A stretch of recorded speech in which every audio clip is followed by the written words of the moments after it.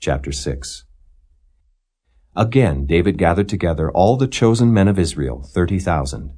And David arose, and went with all the people that were with him from Baale of Judah, to bring up from thence the ark of God, whose name is called by the name of the Lord of hosts that dwelleth between the cherubims.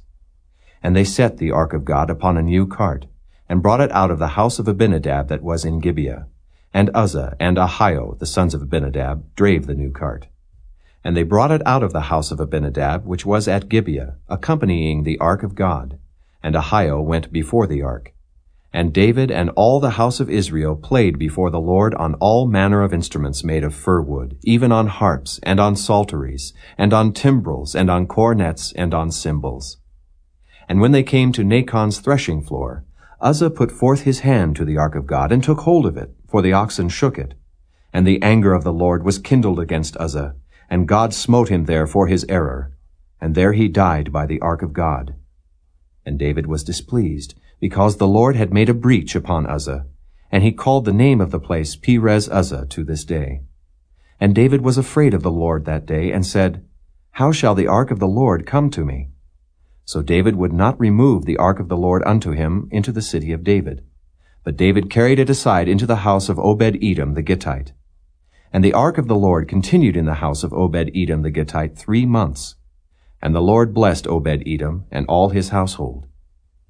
And it was told King David, saying, The Lord hath blessed the house of Obed-Edom, and all that pertaineth unto him, because of the ark of God.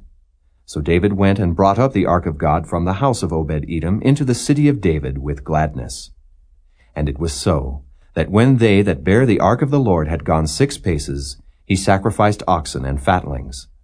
And David danced before the Lord with all his might, and David was girded with a linen ephod. So David and all the house of Israel brought up the ark of the Lord with shouting and with the sound of the trumpet.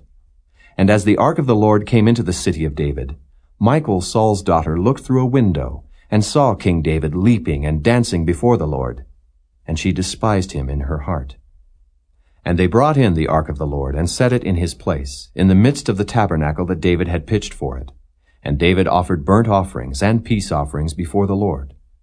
And as soon as David had made an end of offering burnt offerings and peace offerings, he blessed the people in the name of the Lord of hosts. And he dealt among all the people, even among the whole multitude of Israel, as well to the women as men, to every one a cake of bread, and a good piece of flesh, and a flagon of wine. So all the people departed every one to his house. Then David returned to bless his household. And Michal, the daughter of Saul, came out to meet David, and said, How glorious was the king of Israel today, who uncovered himself today in the eyes of the handmaids of his servants, as one of the vain fellows shamelessly uncovereth himself.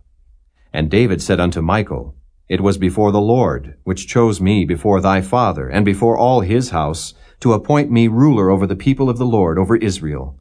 Therefore will I play before the Lord. And I will yet be more vile than thus, and will be base in mine own sight. And of the maidservants which thou hast spoken of them shall I be had in honor. Therefore Michal, the daughter of Saul, had no child unto the day of her death.